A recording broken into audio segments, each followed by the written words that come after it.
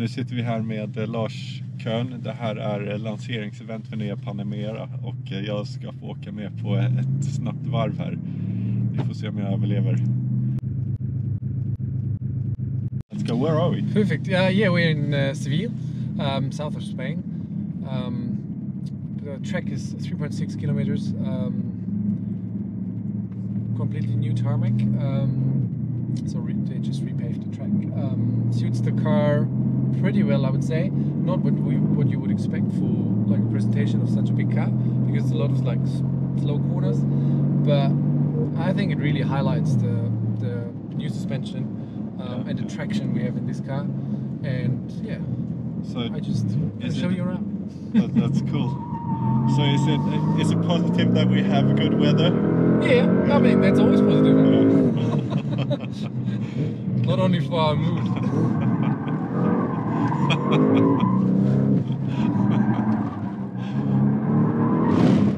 That's crazy. I did a few quick laps earlier and I felt pretty sick, but I'm okay now actually. We only did 2 corners here. Let's see how this goes. Yeah.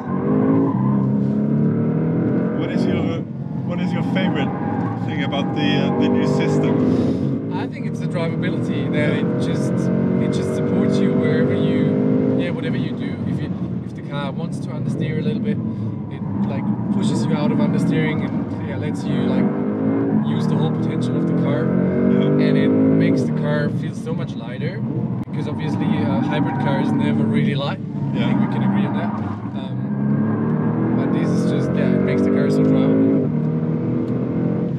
So far I'm still okay, so perhaps we can go for another lap. Yeah. Stomach is good? Yeah, it's still okay.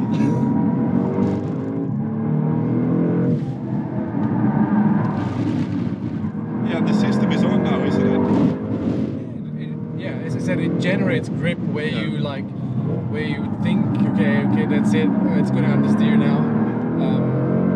And then it levels pushes, out. Yeah, it just pushes, because it can individually on each corner of the car, can just push the car up, just put wheel load, and this is just fakes physics. Yeah, and it also, I suppose, it like saves tires and yeah, because it just shares the like forces around the car ideally. And this system, you told me earlier that it might find its way into other vehicles as well. And I think it should. Cars. Yeah, I think it should. Not saying that we started so, but I'm pretty sure that it's suitable for other products as well. Yeah. So what's next for you? You told me that you will try and go to Nürburgring with this car. I think we have to do it. Yeah. Yeah, it's just, I mean, we've been to the Nürburgring a lot with this car, obviously, in the development phase. But yeah, just to like figure out if we did a good job, we always start the stopwatch, see where we end up. When it's really good, we're going to let the world know.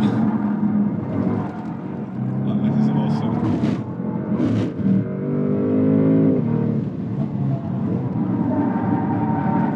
Feels like the tires realized it's a heavy car. Are they giving up? Are they giving up? Not giving up, but you feel like the surface of the tire, it's getting really hot. Yeah. The tire is coming back pretty quick to like let's say into a good mood again. But you're putting a lot of force into the tire doing so. Yeah, I'm probably good now. Perhaps we should. We do a cool down. Okay, cool down. Not only the car. Exactly. Yeah, it's lunch soon as well, so I can calm down my stomach. Exactly. So have you raced on this track? No, it's not a racetrack. Oh, okay. Yeah, it's they don't even have like a official racing license for the track, okay, because they don't want it. Oh, okay. They exclusively use it for track days and for like car presentations and stuff like this. Yeah. But yeah, you can do, as Dario said earlier, you can do 26 different configurations of the track. So it really, for whatever car or motorbike or whatever, you can, you see right here. Yeah, of course, so configurations you can go. How many laps have you done on this track, do you know? I arrived Monday. So. Okay.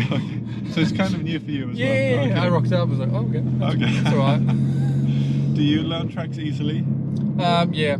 Yeah. Normally, yeah, this goes pretty quick. I mean, that's normal. Like the last, I would say 5/10 to like 7/10. It's something you really have to work on. Yeah. But like the first stuff is like it's going pretty quick. I would say within like 10 to 20 laps, you should be somewhere ballpark. Yeah. And then normally you would need to go into details.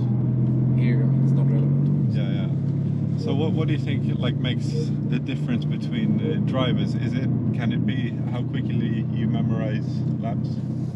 It doesn't. Now I think this became less of a thing because of simulators and stuff.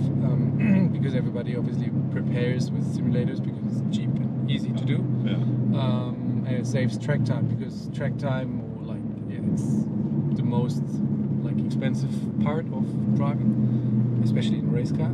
So you really want to be well prepared.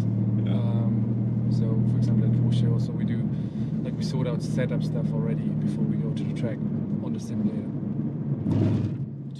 to be ready. What do you think of simulators? I mean it's me personally, I'm not a fan. But this is just something I grew up without. We just started. So when I was young, I really enjoyed being on the simulator. But as soon as I really started driving, I was like, I live for the driving, not for the simulator. Yeah, sure. But I see a lot of like young drivers also in Porsche who perform really well on the simulator. It's beneficial for the actual racing, for the actual driving. Oh, cool, yeah. Is it like everything from even reaction time and things like this? Yeah, and even racecraft they build because you can never race that much in your real life than you can race in the simulator. Yeah. So just training and just get used to it, and I think it's something. I mean, we do it like the older guys, but it's not that we're really keen on doing it. Okay. Where for the young guys, it's super normal to. Yeah, I guess it's like second nature almost. It's so natural. Yeah. This was awesome. Yeah, now we're getting into the pits. Yeah. That was a great experience. Perfect. I've read about your laps, so it was fun to drive with you and try for real. Yeah. Tack så mycket. Vi har kört med Lars Kern och det var extremt kul. Jag mår faktiskt inte så dåligt. Tack.